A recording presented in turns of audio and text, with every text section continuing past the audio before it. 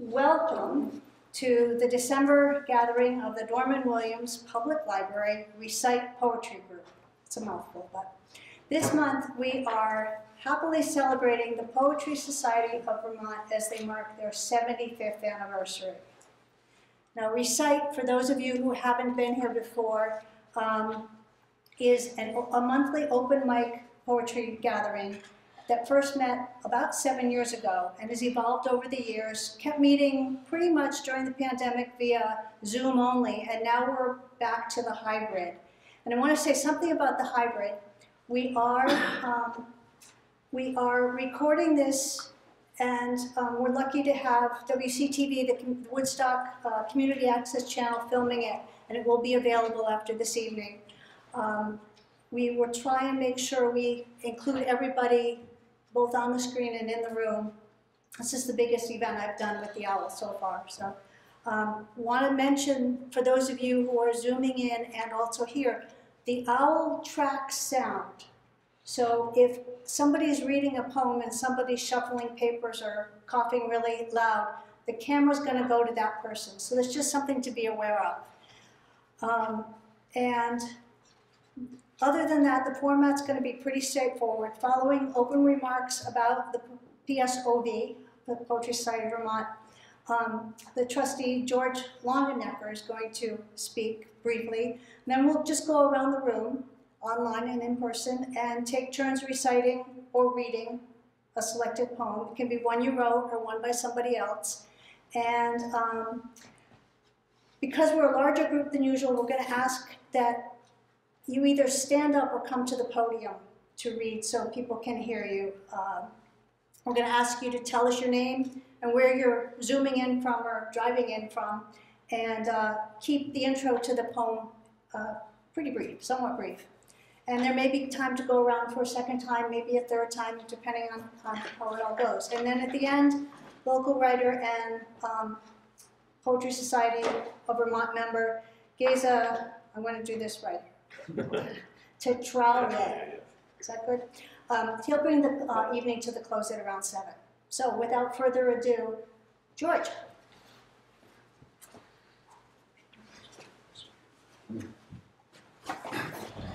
Thank you, Liza. Thanks to the Williams Library and to Recite for having us. So yeah, I'm the executive secretary and past president of the Poetry Society of Vermont. We have been around since 1947. The group is almost as old as I am. And we put out this journal, The Mountain Troubadour. It's been coming out since 1956.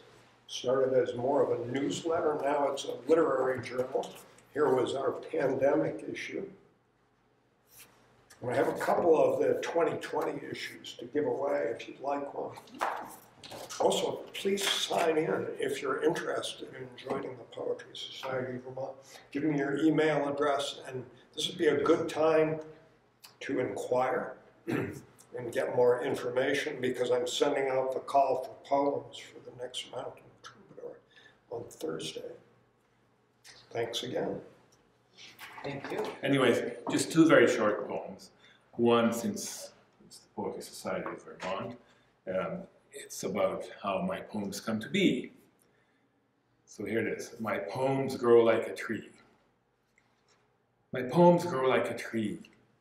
Ideas germinate in the mind's fertile soil.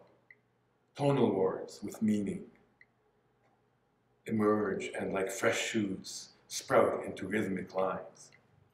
New thoughts, new directions spread their roots, their tendrils.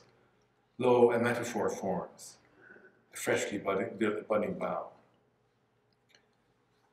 And an image blossoms like a fragrant flower. Alliterations buzz like summer bumblebees. In my ecstatic ear, a perfected picture with transcendent music, painted with few words.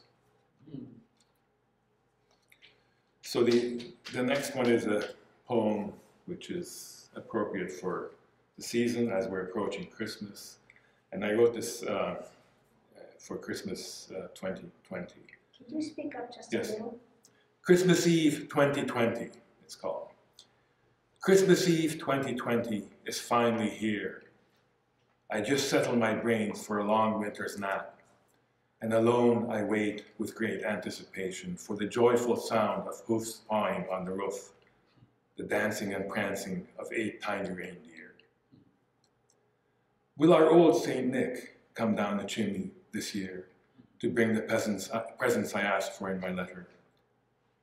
Or instead of biting on the stump of his pipe, is our dear, chubby and plump, right jolly old elf, our immunocompromised, obese Santa Claus, now sucking oxygen from a ventilator in the ICU of some overrun hospital somewhere near the North Pole, cared for by his elves, all infected by the dreaded COVID virus? Will he survive to perform his act next Christmas? For some reason this evening, I thought of a poem that people have liked. That's a narrative poem about a childhood event that's in my first collection, and it's called Pyrenees. Pyrenees. Had we just sung a song together, one of our car songs, Old MacDonald or Daisy Daisy? Or had we just been gazing in silence out the car windows, awed by the Pyrenean range?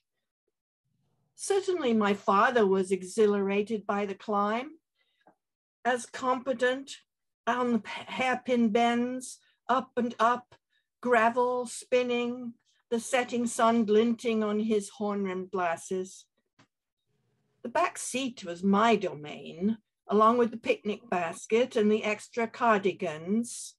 My mother navigated from the front left seat, competent and serene. We stopped for a moment by the marker at the highest point, elevation 1,000 meters, named in Spanish. Dusk coming, no one seen for miles. My father kept his engine running. I remember us all smiling on top of the world. We had just begun the steep descent when from out behind the crags they came, 8 of them at least, and they had guns. Their hair was wild, their eyes were wild, they had a fierce intent. From both sides of the road they came, leaping down at our car, no room to speed away, no chance for quick escape. My father halted the car. He gripped the steering wheel and stared straight ahead. My mother stiffened ramrod in her seat, whimpering squeakily. Behind them, as if in a dream, my eyes locked wide and time stood still. Perhaps it was their leader who tapped on Dad's window with his rifle. The others stood back, eyes piercing our windows through the dusk. The car seemed a cocoon that would shatter at any moment. The leader tapped on the window once again. I remember my father's calm.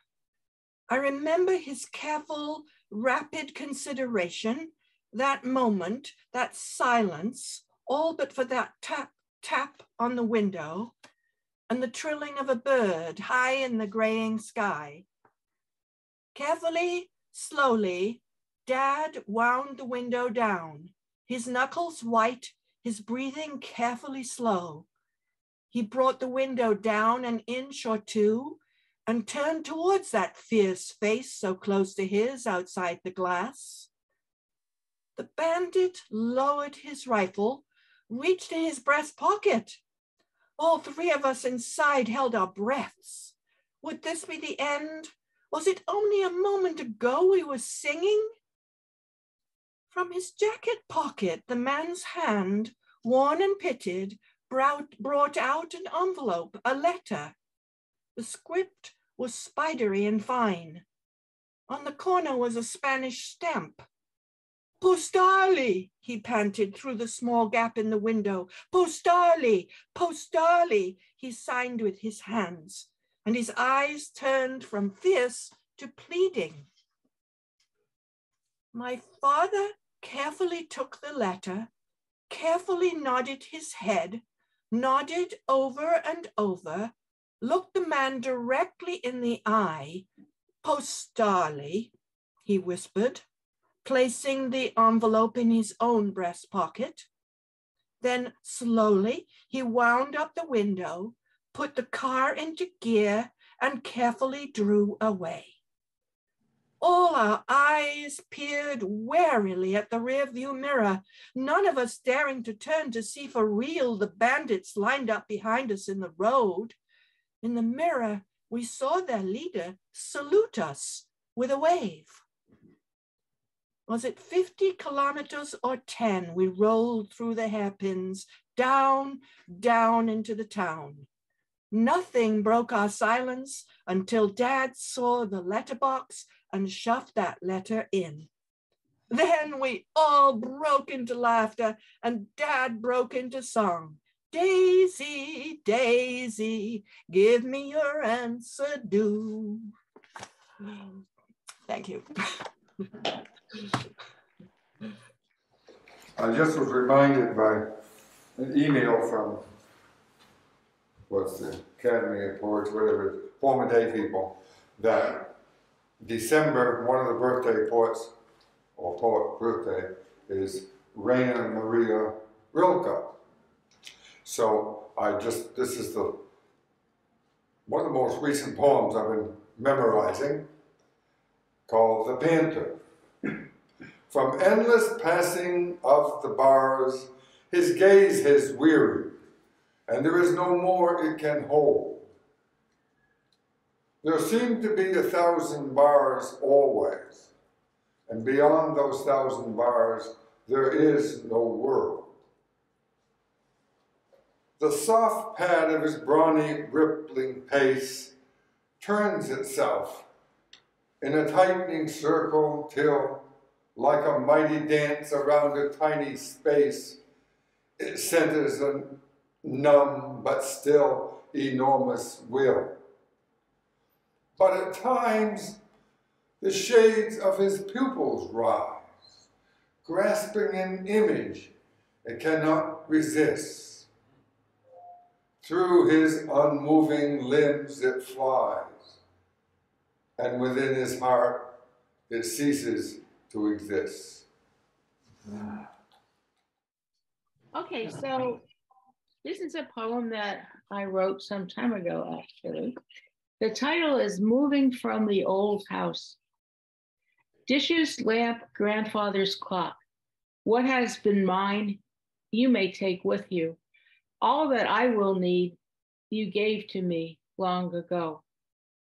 Here, as always on the shelf, a cheap white china vase. Chipped, it fits a child's hand. Daisies, plucked leaves and roots together from my garden. All by myself, you ran to me. Do you like my bouquet? It's for you. Your hand in mine, petals soft against my skin and fragrant. How small your hand was, how greatly you believed in me. Upstairs, near my lipsticks and mirror, a photo postcard. Love from Shakoma Beach, Mascoma Lake. In one hand, your red bucket with its blue shovel, while the other pulls up again that disobedient strap of your first two-piece but not a bikini suit. 9-year-old legs, stick thin, above those bright jellies. Those sandals I can't live without, neon pink with platforms much too high, said I. Your smile, big, still girlishly bold. Abandoned on the sand lies some favorite bear whose name I know I'll not remember again. Against my kitchen door still stands this wooden witch, its faded paint beginning to flake. At summer camp in Meredith, you carved and sanded, dutifully sanded and carved, wrote letters filled with sighs and giggles, names of boys who, rainy nights watching old movies in the rec hall, held your hand, one who kissed you. I've boxed your drawings, letters, poems, labeled cartons, your name, the dates. You've packed your car with things you love, taking what it seems you need or value. I'll watch you pull away from what's been home, but ready now myself. The movers come tomorrow. I may be sad, but I'm glad to travel light. Fragile memory owns your sticky kisses, those secret smiles, that one last wave goodbye. So with all this poetry stuff, you need a little patience. We must learn to ignore the swollen words, to search through these screaming exercises patiently, to see beneath the sophisticated symbols delicately disguising the true nature of things, cloaking the poet's inevitable failure in some dazzling display of mind. Sorry, it's great. I love it. Go ahead. We must learn to look for the spaces, Yash, Thank you. to hear the naked melody quiver beneath the conceited contrivance and betray an urgent, mournful song of unspeakable sensations. The divine human comedy and tragedy, circus clowns crying for reality, the being before the born. Lord, what fools us mortals be. So I just came to see what's happening in Vermont. My poet friend Geza Tatroliai, told me about this or invited me to come to it, but I see he's not here. At least I don't see him. He's Oh, he is here. Okay, hi Geza. read before you signed on. Okay, any case, I've got this book, this new book called Rainbow Weather, and I'll read a few things from it, or I'll read one thing from it right now. This is called The Lake of Our Emergence. What is a word? A meaningful vibration. In the beginning was the Word, and the Word was creation.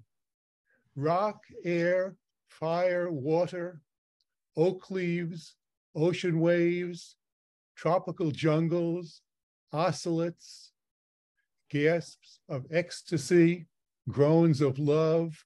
We look into each other's eyes as we pass in the street.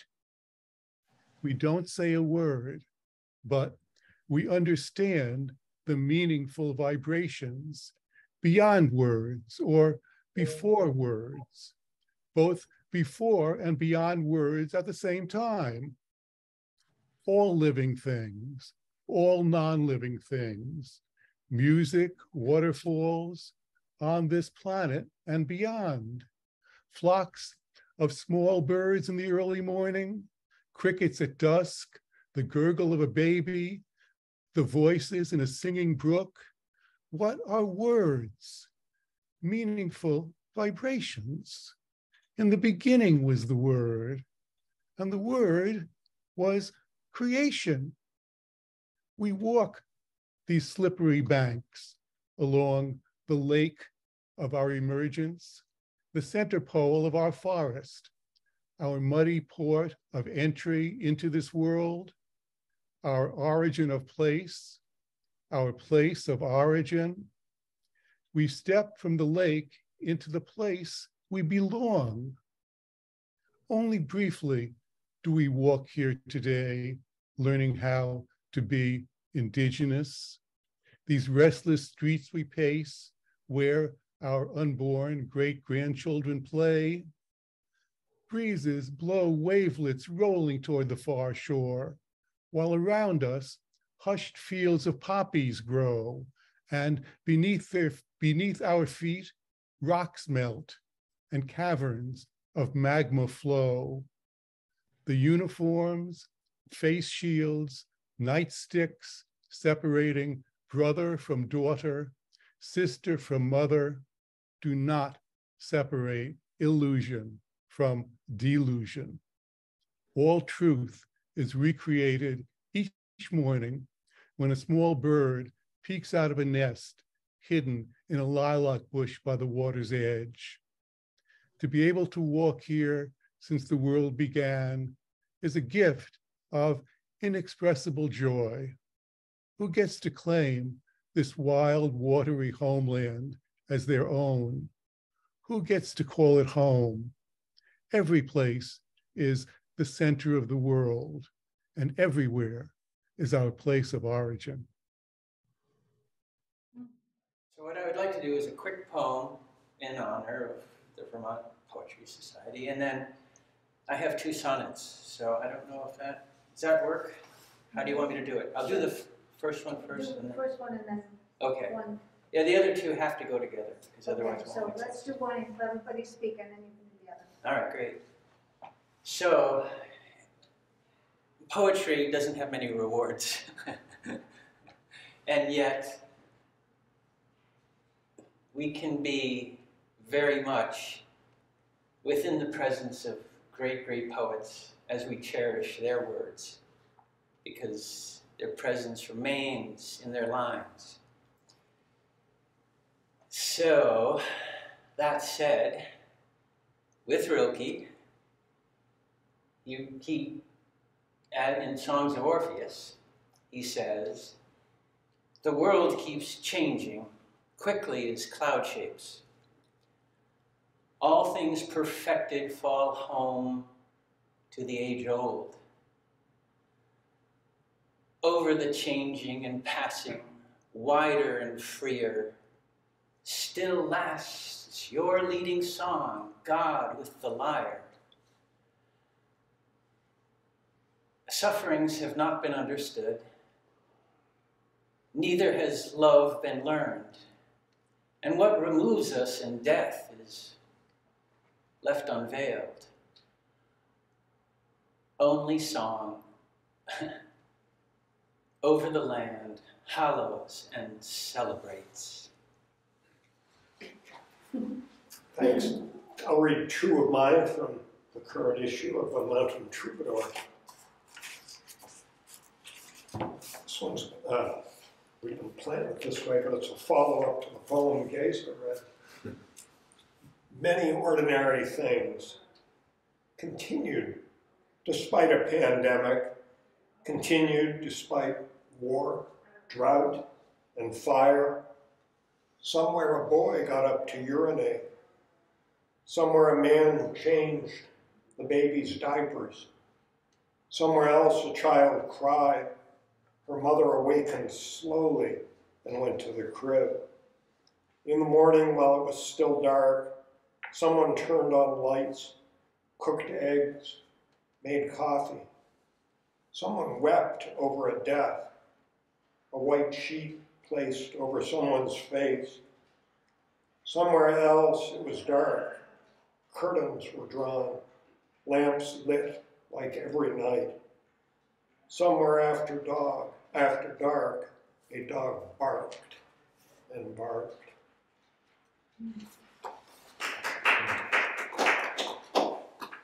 Is that your poem? That's mine. Yeah. And this is mine too. Hearts and hummingbirds. Someone taped red Valentine's hearts on storefront windows, stone pillars, church doors, so many hearts. Hummingbirds' hearts beat 1,250 times a minute. They dive at 60 miles per hour. In 6th grade, we gave each other Valentine's cards and chocolate hearts. Bobby Griffin didn't open his. Scowled, stuffed them in his desk. Hummingbirds hover over a red awning, dive toward bee balm and iris. On Valentine's Day, she gave me books of poetry, Blue Hour and Wild Iris. They feed on flowers with long forked tongues, hover then dip into bleeding hearts and lilies. Bleeding heart, a person who shows exaggerated sympathy. But what's wrong with giving all your heart? A hummingbird's heart functions just like mine. Similar ventricles, chambers, and arteries. All those songs about hearts, and those chocolate hearts, even vegetarians eat them. Hummingbirds live on sugar, eat half their weight daily, fiercely defend their flowers. Another year she gave me rising, falling, hovering, and pity the beautiful. They've migrated now, 500 miles or more. No hummingbirds hovering over red paper hearts in February. One day a ruby-throated hummingbird hovered over iris and my glass of red wine. My heart beat faster. Little poem to celebrate winter in Vermont. And we've just had our first major snowfall, so it's about snowflakes. It's called Pristine Snowflakes. Pristine snowflakes float from a gray sky, blanketing the world in nuptial white. Bedecked in my sorrows, I step outside and violate this virginal landscape, crushing crystals, churning up dirt and ashes, and stones, turning the frozen natural order of the microcosm where my boots alight into liquefying, I can't see this, heaving anarchy. The big question as my boots crunch along, will the next snowfall restore this beauty? And another little poem, but this is just a haiku. I know haiku are not supposed to have titles, but I call them, I give my haiku titles because I put them in volumes of poetry. So it's Frosty Night. The night is frosty. I wake to snow on the ground. Spring is far away. Thinking of Geza's Vermont poem makes me want to read a Vermont poem, but a very different mood. This is, you know, as a Brit, pardon me if I don't get Vermont right, but I've been here long enough, I give it a go. So here comes Ina's Vermont poem, and it's called Perhaps It Was the Pie.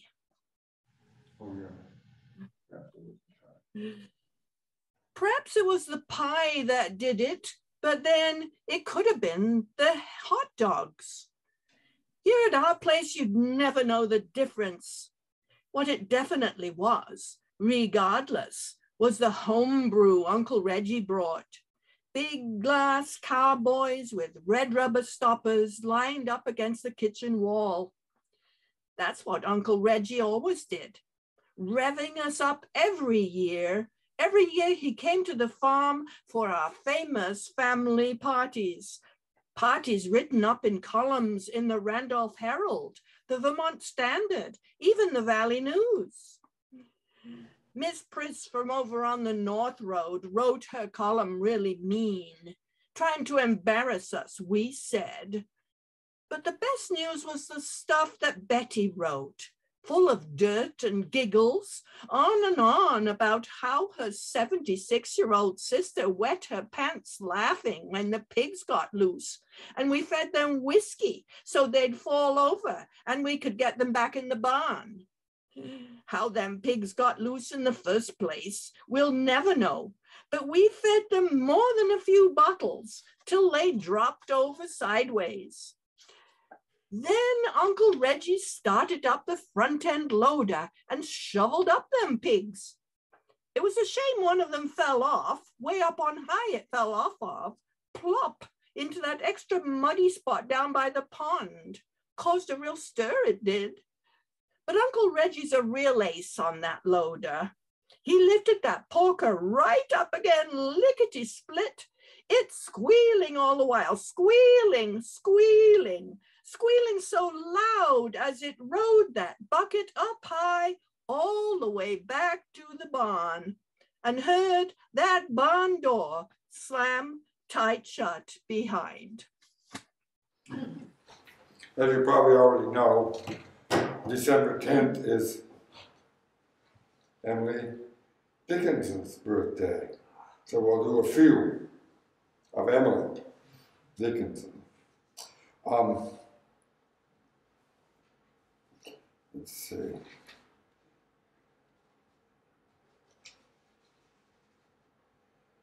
It's the one, let's see. Boy.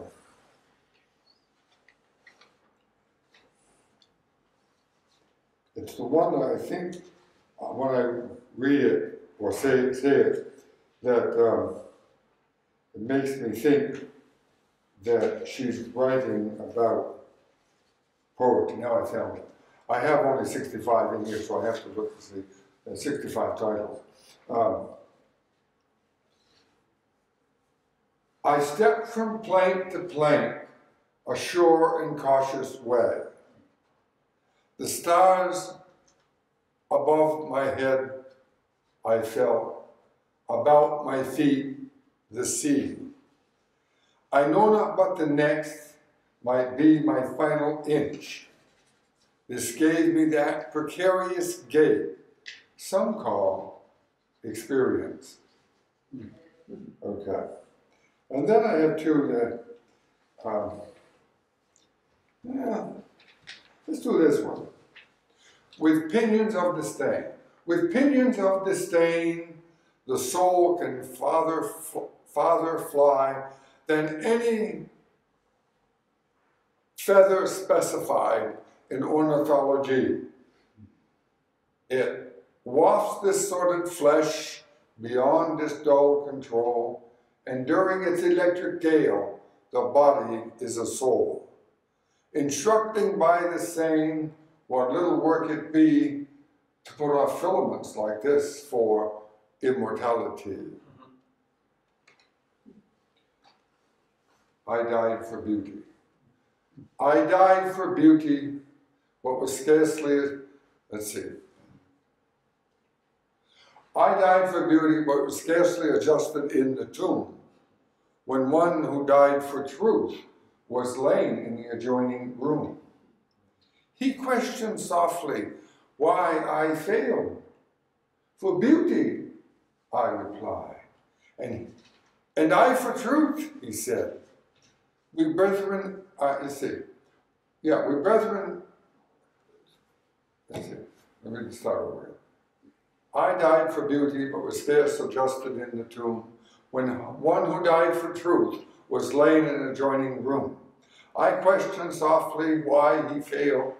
For beauty, he replied. No, he questioned softly why I failed. For beauty, he replied. And I for truth, themselves for one. We brethren are, he said. And so as kinsmen met a night, we talked between the rooms until the moss had reached our lips and covered up our names. I'll do one more, okay? Sure, real short. Hope, listen. Let's get through this.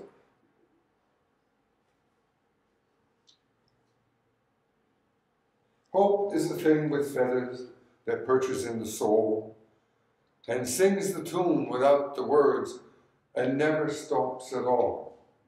And sweetest in the gale is heard, but sore must be the storm that could have bashed the little bird that kept so many warm. I've heard it in the, oh boy. I mean, I've known these for about 3 or 4 years. Let's see. We're waiting to hear it, so take your time. What's that? We're waiting to hear the bird twittering.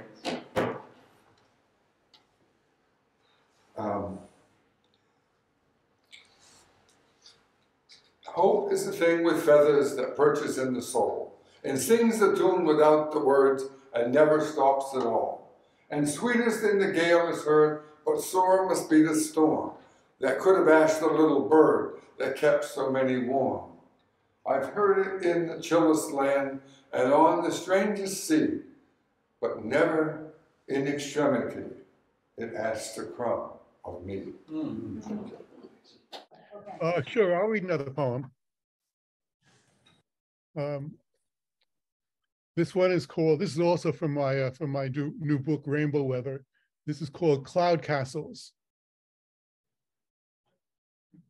After all this blood, here we are, still torn in this crisis of destruction and delusion. At a time like this, how can we even think of celebration? Remember that hazy summer day, we lay side by side in the grass, gazing lazily into the clouds. Tell me, what do you see?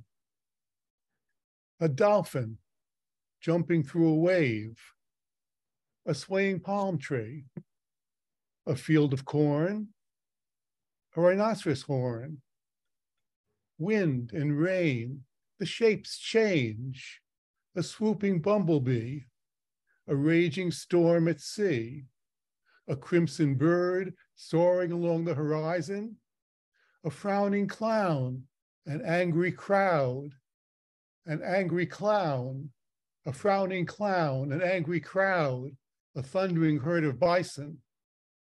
Look up into the sky, into the clouds. Tell me, what do you see? Grim masks in crowded dungeons, prisoners whispering forbidden thoughts forever unfinished, midwives hugging bleeding infants, orphans holding endless wakes, widows seizing desperate moments, windows shattering lost childhoods, concrete collapsing bridges and dams, toxic water gushing through neighborhoods, broken priests torturing war dogs, just everyday terror and plunder, boys murdering men, murdering women, forests blazing, animals fleeing, all the great grandchildren scream, the gangster banker regime, the loathsome empire's last bitter crimes, drip, drip, dripping, dark splatters of blood on the last rotting dreams, clotting in the last gutter.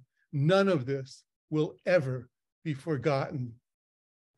Yet it is written, invincible regimes collapse, all-powerful empires swept away to nowhere.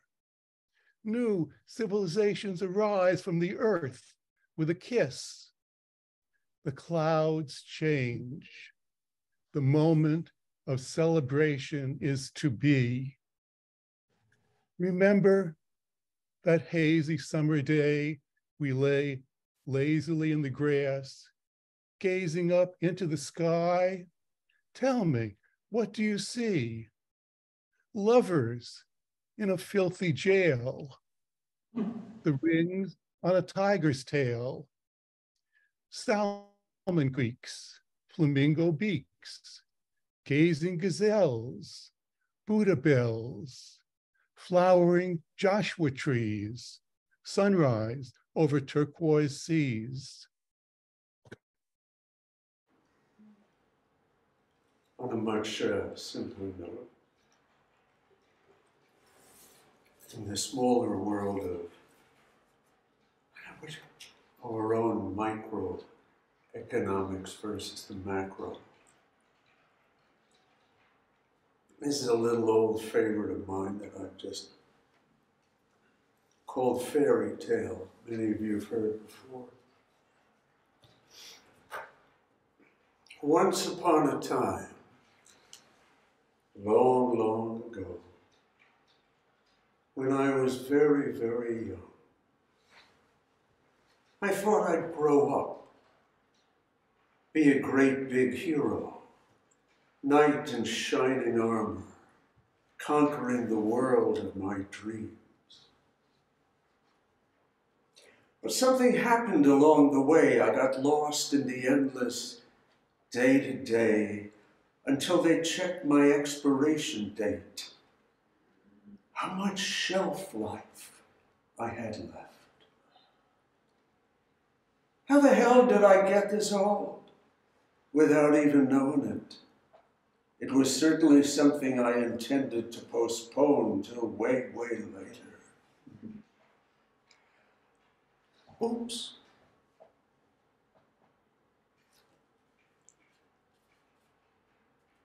And then when I go to, on another sound, one of kind of, I guess, my favorite old ones that I really enjoy reading for probably the most immature of reasons, which will be pretty evident.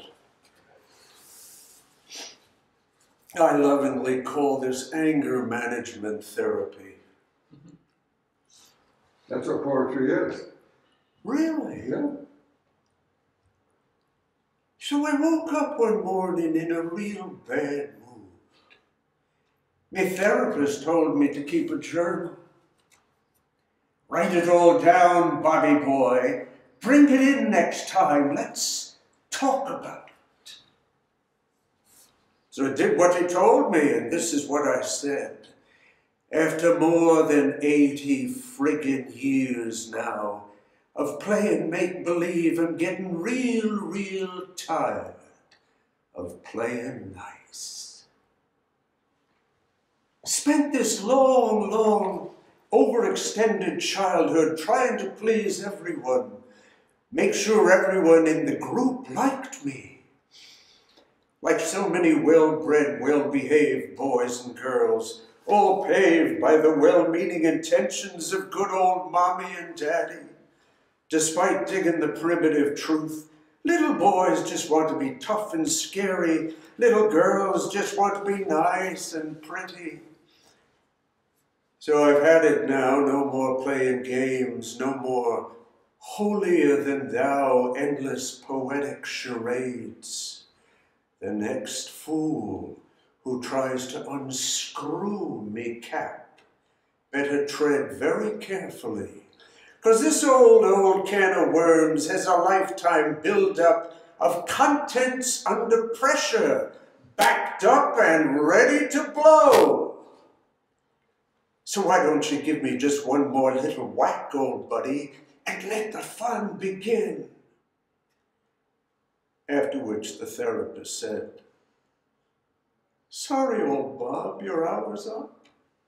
Maybe next time. Go in peace. What's a poor boy to do? Thanks for listening. I have really come to realize what a gift when we are hallowing and celebrating with poetry, with the poems of others that we take into ourselves. And one of the most recent poets I've come to cherish like a reflection of the Holy Spirit is Gerard Manley Hopkins. And I want to recite the poem that ultimately led me to echo a response. So the first poem is, as kingfishers catch fire, dragonflies draw flame, as tumbled over rims and roundy wells, stones fling. Like each tucked string tells, each hung bell's bow swung finds tongue to fling out broad its name. Each mortal thing does one thing and the same, deals out that being indoors each one dwells. Selves it goes, myself it speaks and spells, crying, what I do I am, for that I came. I say more, the just man justices, keeps grace that keeps all his goings graces.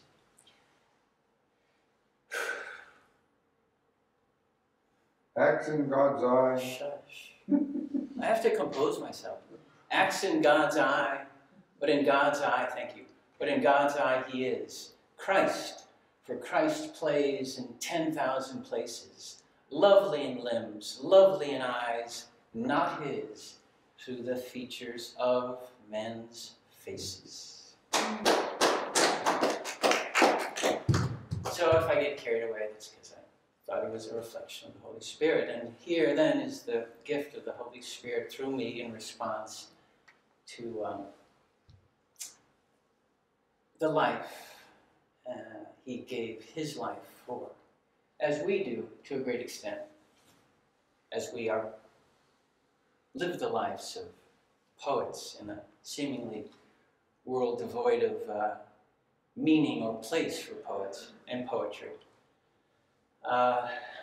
So it goes, and I should say, it began during COVID, this poem. I was experiencing COVID, and the line was coming to me, I wake and feel the fell of dark. And I knew it was a Gerard Manley Hopkins poem, but I wasn't quite sure that's the way it went. And it actually goes, I wake and feel the fell of dark, not day. Oh, and I was saying, I wake and feel the... Anyways, here's my poem, pardon me. All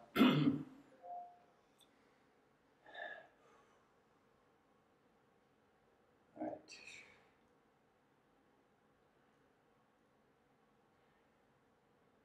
You wake and feel the fell of day, not dark.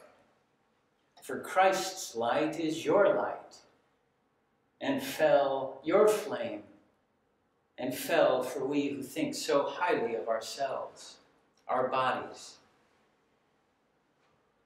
engendering our staffs, expanding, blossoming, threatening our shells. That light, why does it illumine me from within? I wear the common cloak of man, walk along our dark streets as once you did, or do you still? How in such wandering, then, has your presence been so close to mine?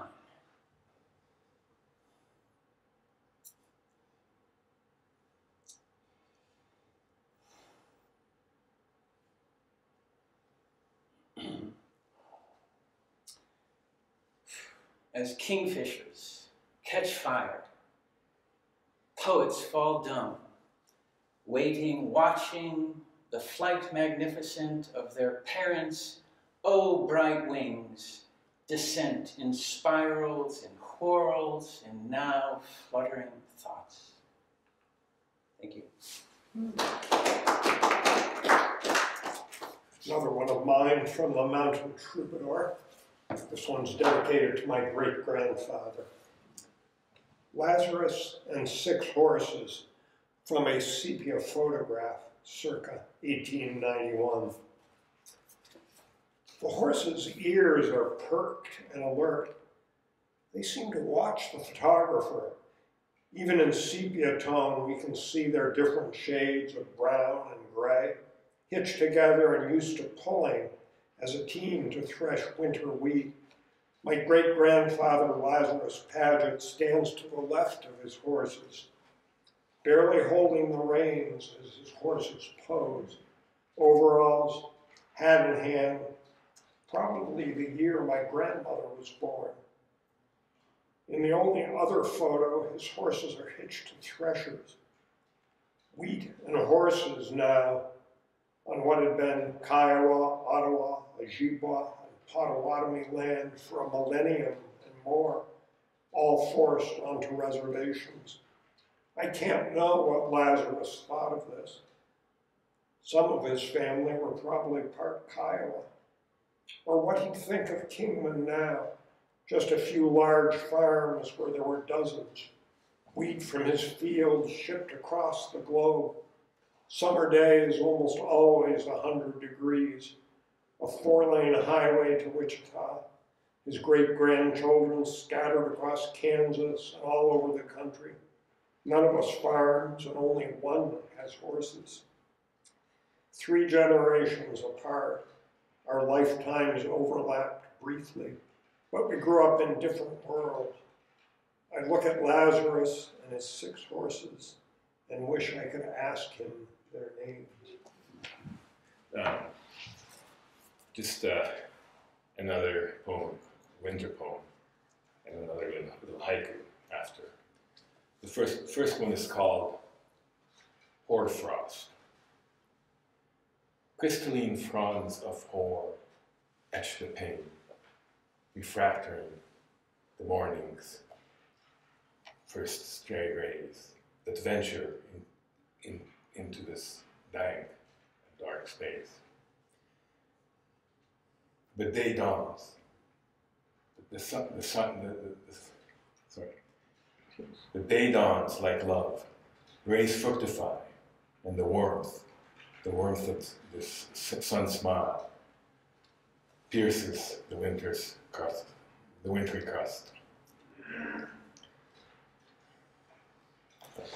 Can't see here. Irradiating it, consuming its cancer, and bestowing the glow of life once again on a dark and dead room, my soul. Sorry about this. I just have trouble seeing up here. See, this one's called Iris, and Iris is the name of a dear old friend, quite a bit older than me, and I learned that she had died not too long back. Iris. Time was when, upon a death, all useful things were gladly taken, threads, needles, pans, spoons. What was in places worn might make a patch. A chipped dish might in another kitchen house a plant, some parsley or fragrant rosemary. From drawers, the clan would sort the photographs, chat over memories and tea. Granddaughters would leave with small collections. A seasoned spoon in a new kitchen would stir the batter from an old recipe. Iris gone, her shadow lies lifeless in the cold bungalow. No clan here. Now the agent ousts the few antiques of value, naming them in pounds sterling. His 2 lads drag what's left out the door and heap it on the lawn. Coats, gloves, dishes, books. Photo albums splay open on the wet grass and the rain comes down.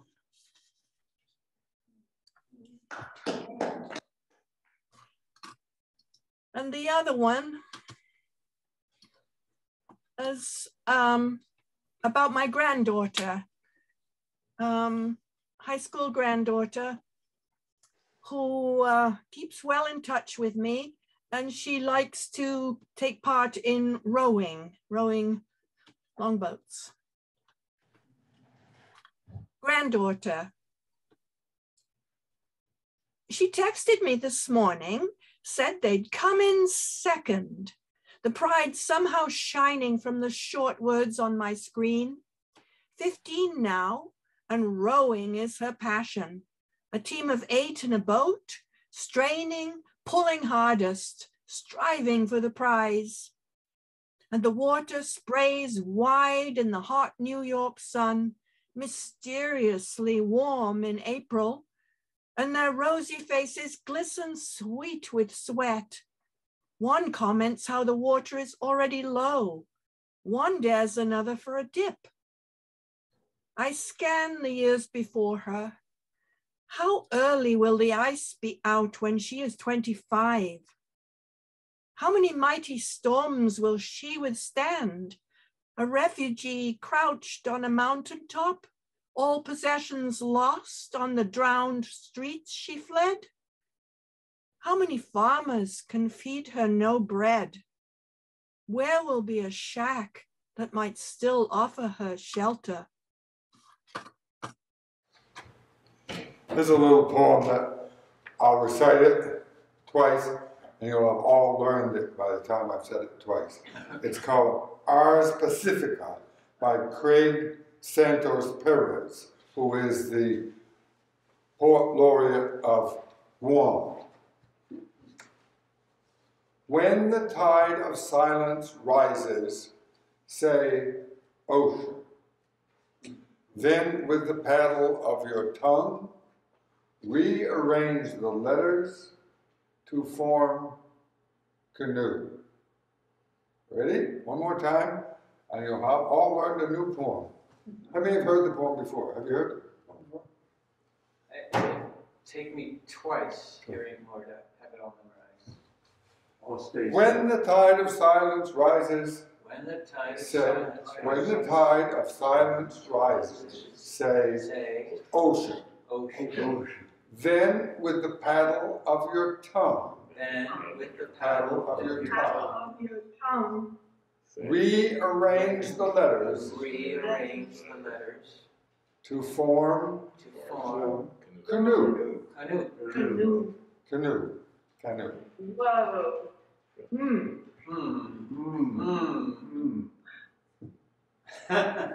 Wait, Here's wait, one who are more. we swallowing? What's that? Which poet are we swallowing here?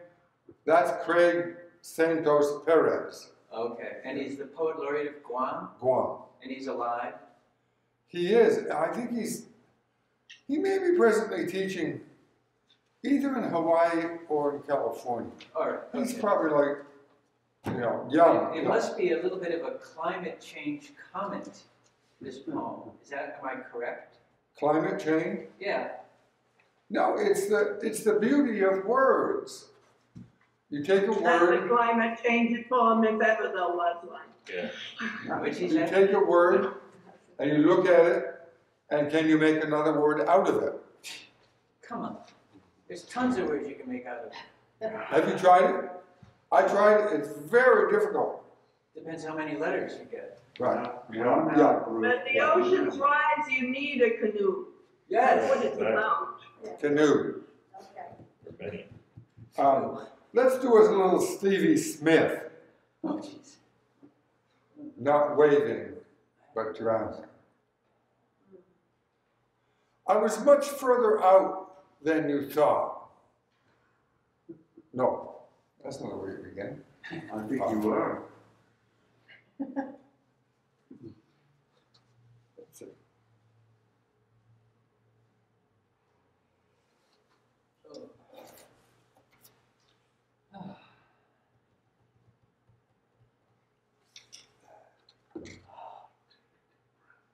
No one heard him, the dead man, but still he lay moaning. I was much further out than you thought, and not waving, but drowning. Poor chap, he always loved larking, and now he's dead. It must have been too cold for him. His heart gave way, they said. Oh, no, no, no. It was too cold always. Still, the dead one lay moaning. I was much too far out all my life, and not waving, but drowning. Yes, I'll do one more poem for you. It's great to meet all of you. So very, very good stuff going on in Vermont, I see. This poem is called She Said, He Said. Don't worry about trying to fix it. He said, we've destroyed this world past redemption, beyond habitability. It's dead, murdered. Our task now is to leave and colonize another planet. Wow, he really said that. Seriously. He imagines heroically saving humanity from extinction by escaping to some spacesuit utopia in the stars.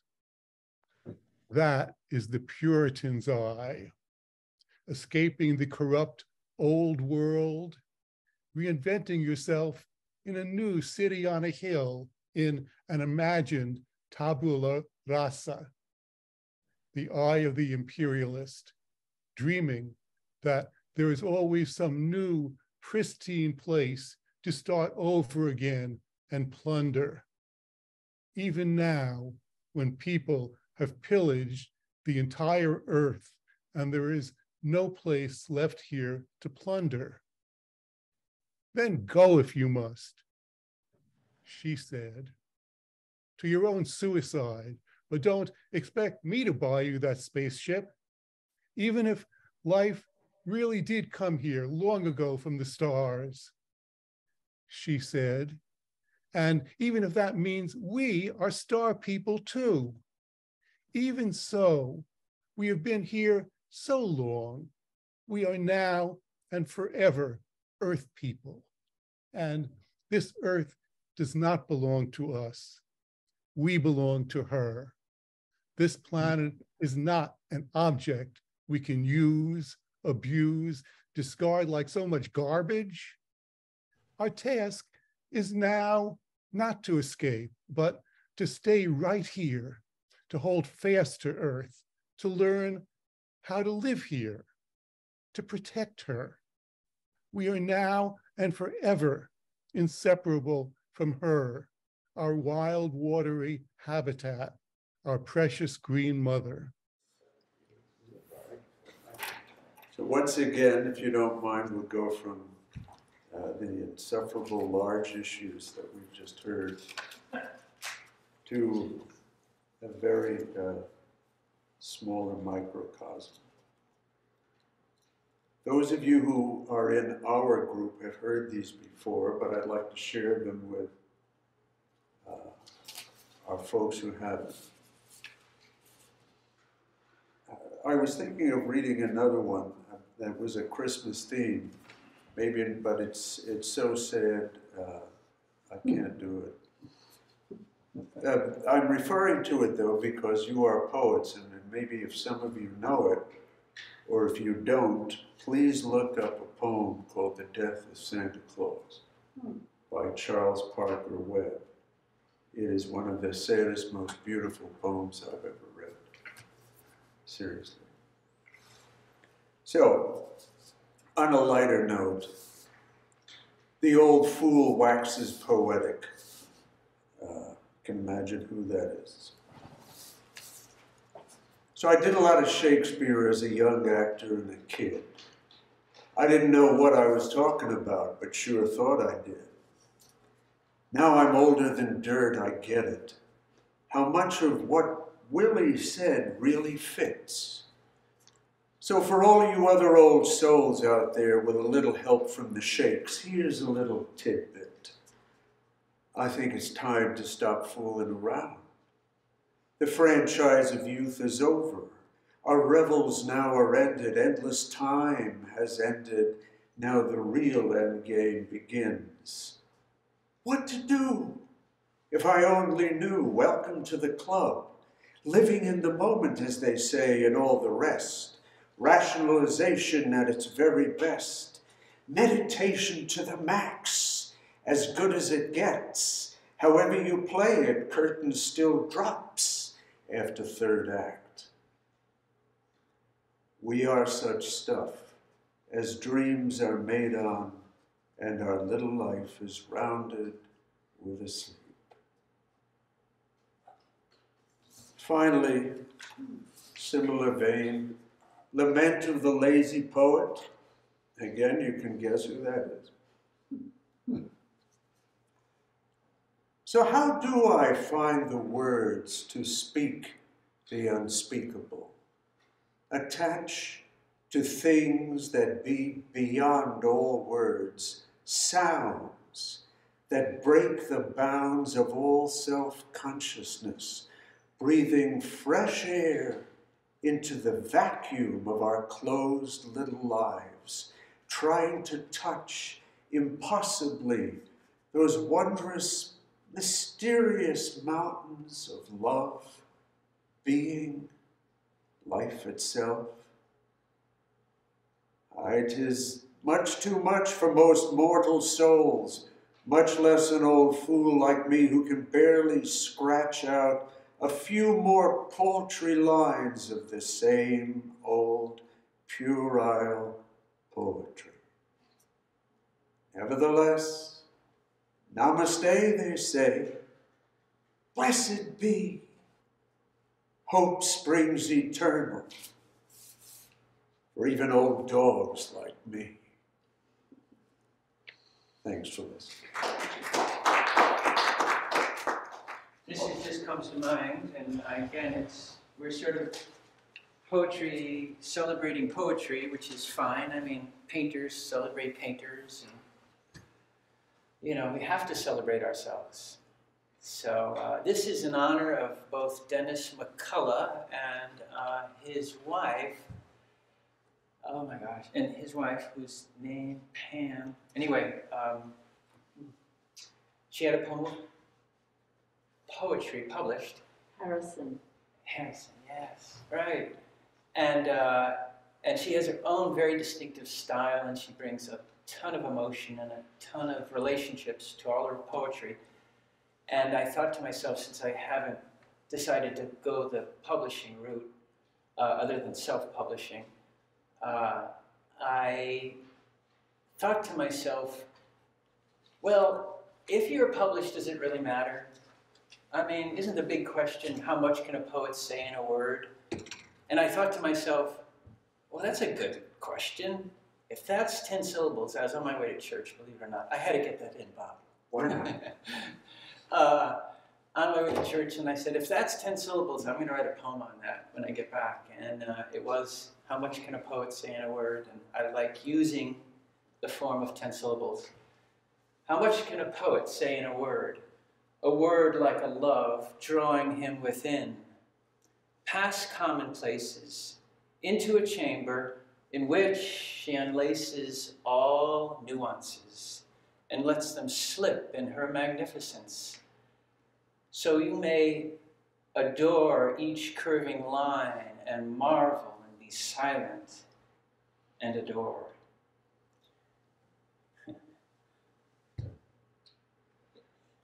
How much can a poet say in a word?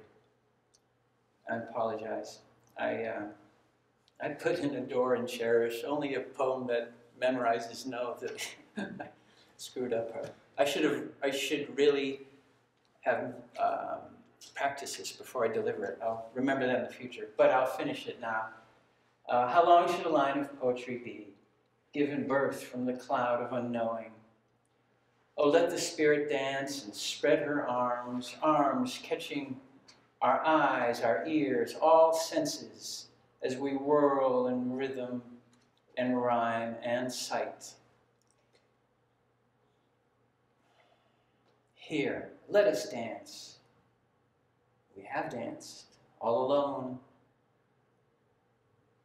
holding the flowers fallen from the night. Well, thank you for having me and for honoring Poetry Society of Vermont. I'll put 2 freebies of our journal up there. If you're interested in joining, leave your email on the list. This is one from our journal by Geza Tetralia. Stardust from heaven, lighting my way home. Fireflies float among the trees. Stardust from heaven. This one's dedicated to my late friend and Poetry Society member, George Maython. More than mere absence. George, there's only one of us here today. Another summer poetry workshop. Cicadas, honeysuckle, daylilies. Lines we try to write. There used to be 2 Georges, both poets at these gatherings. Which one were you? Now we know the difference, because one of us is dead, and death is more than mere absence. You left behind your poems and habits that day you died. You used paper twice, printing your final drafts on the back of first drafts. At the house in Florida, you'd complain if I left the milk out for 2 minutes. You could take seashells, heron feathers, and marsh grass, weave them together word by word, and spill them into water. Driving to our Vermont summer workshops, you watched birds, which I knew would fly into your poems. You brought lunch in a cooler, nor no warm milk or sandwich for you.